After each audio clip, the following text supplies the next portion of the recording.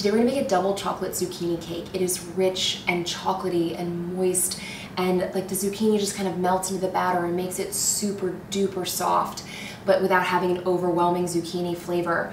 It's just a really decadent chocolate cake. It's divine. All right, let's get into it. So, you know, normally I like to just like get my butter going and all that stuff, but right now we're gonna take a few minutes and we're gonna prep everything so that it's all ready for us to just make the batter. I have my oven preheated at 325 convection, or regular is fine. And we're just gonna take a moment here. First we're gonna do our dry ingredients, super easy. I've got AP flour, cocoa powder, kosher salt, baking powder, and then we're gonna whisk those together carefully so as not to cocoa powder your countertop. We'll do that later. So then we've got our sour cream and heavy cream or milk. I didn't have milk, so we're using heavy cream. Whisk those together. This will just make it a lot easier to get into the batter. All right, so that's our wet ingredients, if you will. And now we are going to prep our pan. Yes, look at her, super stoked. But if you remember from my other bundt cake, you remember that it is a serious endeavor to prep this pan. So without further ado, spray your pan or butter it. It doesn't matter, just make sure that you give it a nice coat. I do not have the patience for buttering my pan, but it does taste so good. And then we, my friends, are going to cocoa powder our pan. Yes, you thought I was gonna say flour. If you flour your chocolate cake pan, then you will have like a weird white mottled outside of your cake, and that's gonna look, well, less cute than this. So we're gonna do this.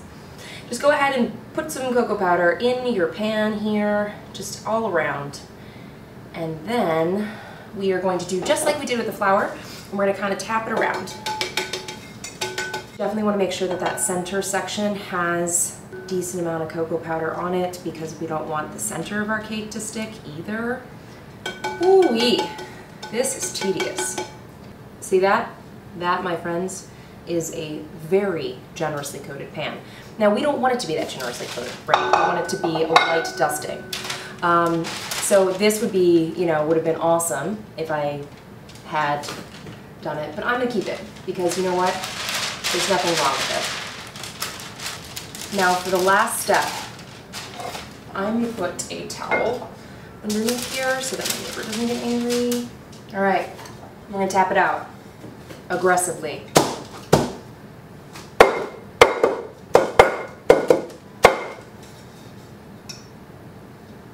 Not bad.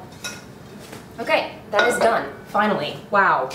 Now yeah, I'm gonna keep this. Probably put it in a smoothie or something. And the last thing that we're gonna prep for this cake, which I swear is easy, is our zucchini. Yes, my friends, it's a healthy cake. What's up? Basically breakfast. I do not peel my zucchini. Nope. I go ahead and, like, you know, kind of cut off the tip and the tush, and then I am going to grate it on a box grater. You can do it in a food processor if you are cool enough to have that attachment, but my apartment is too small. And I'm going to use, not this weird one, which I'm still unclear about what this is for, but the kind of fine box grater side. And then I'm going to kind of go on an angle. And I'm just gonna grate away. Yeah, I'm gonna grate all this. We want like a cup and a half. I've got two small little guys here. If you have like meaty ones, then you might want to cut them open and just kind of cut out any seeds that are visible. All right, I'm gonna do about half of this one, and then you put the rest of the salad or something. All right, that looks delightful. Gonna get them off of here. For this cake, I am not gonna squeeze them. I want all their moisture to be in the cake, and it's gonna make it super moist and tender. Save her, she's... And now we are finally ready to make our cake. Now, I promised that the most tedious part was getting all of that ready, and this is gonna fly by, and then we're gonna have cake. All right, so in the bowl of my stand mixer, I am going to put my butter. You know what has actually happened with my butter this morning? It's temped. I know, who am I? So we are ready to just roll through. No torch needed. All right, get that in there. Oof, I'm here. And now we're just gonna go ahead and put our sugar in. I got a considerable amount of brown sugar. Yum. And granulated sugar. And then we're gonna start on low, so it's a decent amount of sugar. And then we will increase it. There we go. We'll let that cream. Now don't forget that light brown sugar and dark brown sugar cream a little differently than regular granulated sugar, and they never look quite the same light and fluffiness as regular sugar. All right, so you'll see it's gotten a little lighter, it's a little fluffy, it's kind of pulled away from the sides, and we're going to start adding our eggs. A little bit of time, really beat that in. Give her a scrape.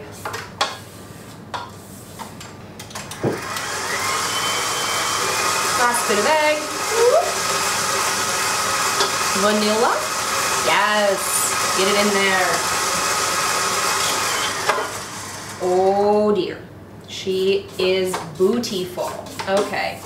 So, next step is we're gonna get our chocolate in here. Now, I wanna add my chocolate all at one time. I do not dilly-dally with my chocolate adding. And then we're just gonna go ahead and get all of this chocolate in at one time. Otherwise, if you add it piece by piece, then it can have a chance to seize and firm up. Now ours is, is melted and it's slightly warm. It's not any warmer than just kind of like body temperature. So you don't want it to be hot because you do have eggs in here and we want them to be cooked in the oven and not with our chocolate. All right, go ahead and beat that in.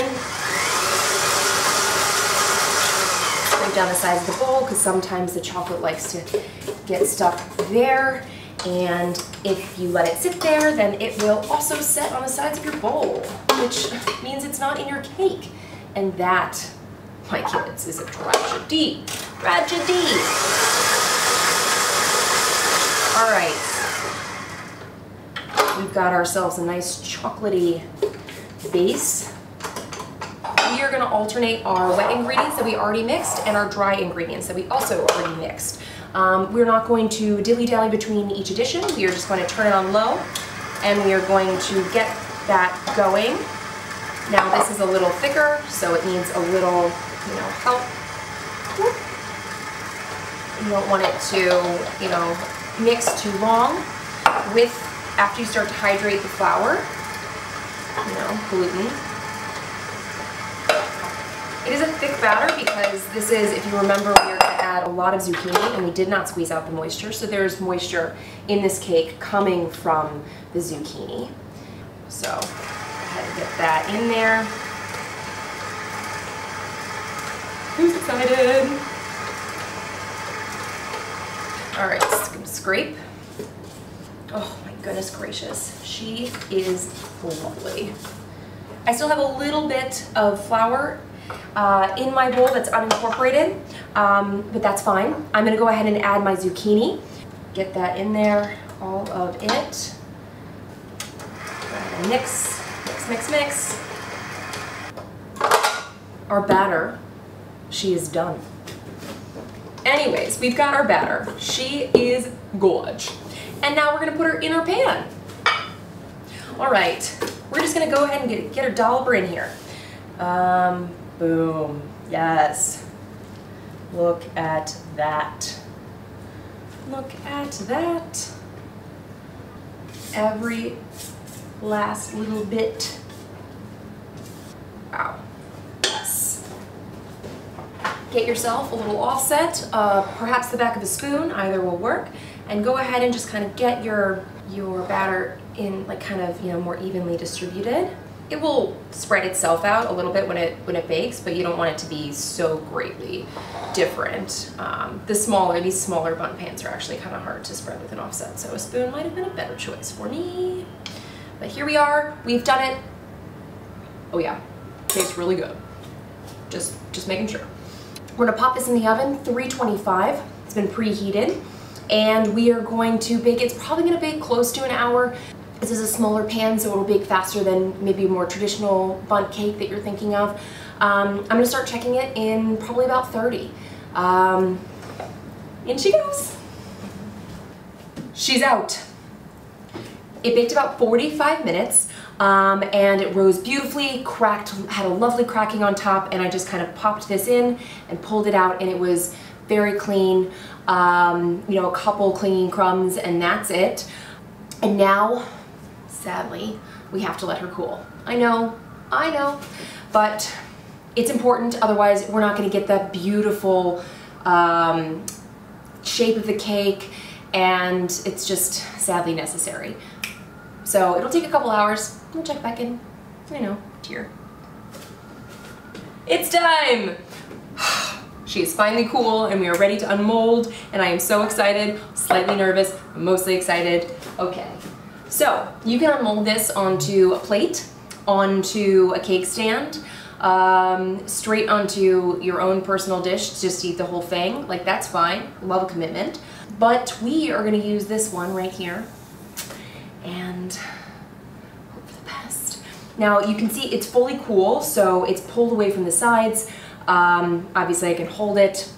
If you see just any sort of batter that maybe was higher than the other batter and kind of just stuck, just go ahead and give it a, you know, loosen it a little bit just so that that one piece doesn't stick.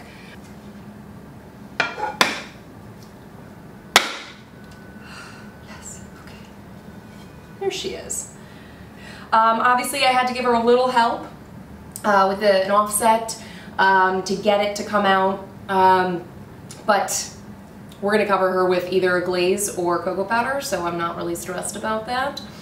So we're ready to glaze. So I'm going to use a thick chocolate glaze, and we are going to just cover this whole thing in this like beautifully luscious chocolate frosting, which I'm super stoked about. Without further ado, you could also use 10x, or you know, you could dust it with cocoa powder. You know, it's all about whatever you want to do. Without further ado, I mean, I'm just gonna put it on the top and see what happens here. I might need to, yeah, I'm gonna need to warm it up just a little bit probably. I mean, you can use as much or as little glaze as you'd like. I'm just really in the mood for like extra chocolate because apparently a double chocolate cake isn't decadent enough for me.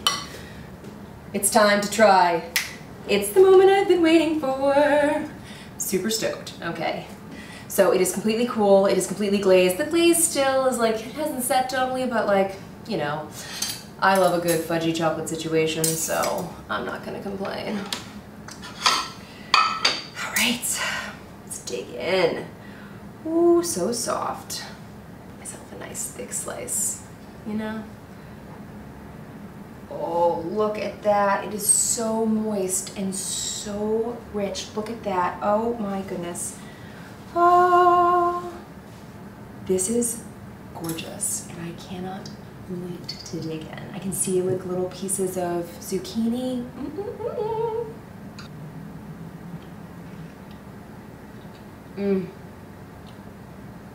It's divine.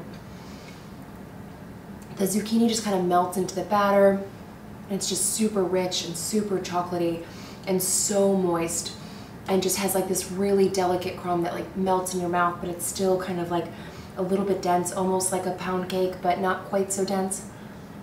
Oh, it's phenomenal. It's so good. Just one more bite for the road. Just a little tiny little.